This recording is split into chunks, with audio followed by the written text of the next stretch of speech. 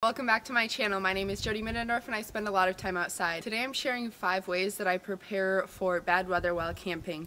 Specifically camping in the boundary waters, but this is relevant anywhere you may be camping, especially with a canoe. Mother Nature can be fierce and there are ways that we can take steps to prevent negative experiences from happening. I don't want this video to scare anybody. I want this to be a video where you look at this and you say, yes, these are 5 easy things that I can do before every camping trip to make sure that myself and my camping group are being smart about being in the wilderness. The first thing that I always do when I'm canoe camping is I bring a life jacket and I wear that life jacket. Wearing your life jacket is the only way that your life jacket can save you from drowning. I have heard countless stories of people drowning in the boundary waters and they aren't wearing their life jackets. You never know when you're paddling across a lake and a storm can come out of nowhere and it comes really fast. By the time it's there, you have to paddle hard to keep up with the waves that are like pushing you potentially in the wrong direction or trying to turn your canoe sideways.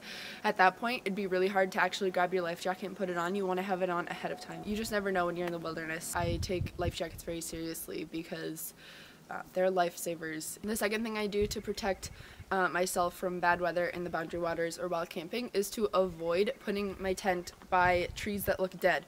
Right now these trees look dead, that's because it's that time of year. If the trees look like this in the summertime, don't put your tent next to them. If a tree looks like it's starting to lean over, don't put your tent by it. If there's a dead tree, don't put your tent by it. If possible, keep your tent away from any large trees.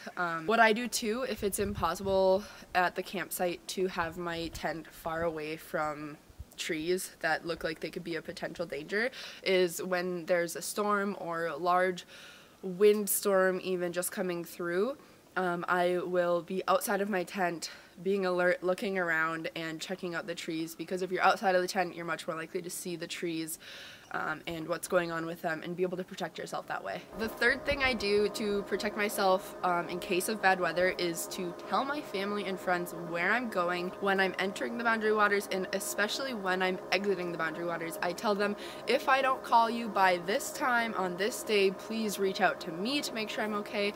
If I'm not okay, this is the outfitter that I used for my gear. They should probably know where I am and they'll know the conditions and whether there was a storm or something like that. They also might know if I checked through outfitting to drop off my canoe and maybe I said I lost my phone or something like that. I always let my family know, please check up with me, be accountable to my whereabouts on this day at this time, please. If you have already told your family or friends what your trip plan is, which is a good idea, tell them where you're going in, where you plan on wanting to camp, where your trip's gonna take you, what lakes you're gonna go through.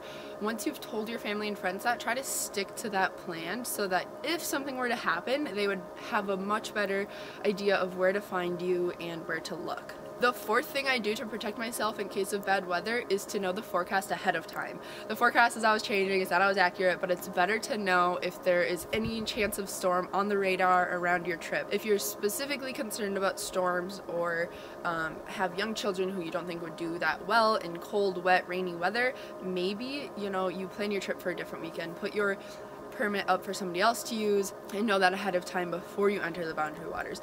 Or at least you can know if there's something coming through, what days you should be on the lookout. When you bring your weather satellite radio device, if you bring one, you'll know what days you specifically should be listening and paying attention to the forecast. Knowing the weather forecast ahead of time helps you know what the appropriate weather attire will be for your trip. If it's going to be rainy, bring a rain suit. I always bring my rain suit because it's worth bringing, in my opinion, all the time. If you're going to want to bring really warm clothes, I usually bring a hat and light mittens no matter what, but you can have a better idea of what your clothing should look like if you've looked at the forecast ahead of time with some sliver of confidence, maybe.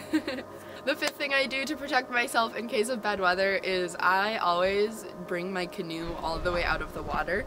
Oftentimes when I'm canoeing in the boundary waters, when you go by other campsites, you can kind of see what they're up to, and I don't try to stare at other people's campsites, but oftentimes canoes are like half in the water, half out of the water, so that if they plan on going fishing or going for a day trip or leaving soon, then the canoe's already at the water's edge. I always try to, especially at night or if there's bad weather, or if it's just windy, take that canoe all the way up out of the water. It's worth it. You're not going to have a runaway canoe and be stranded at your campsite. I've also heard of people putting their food in their canoe and putting that in the water and tying the canoe to a tree. you're very likely to have a bear in your canoe and destroying your canoe that way. Don't recommend that.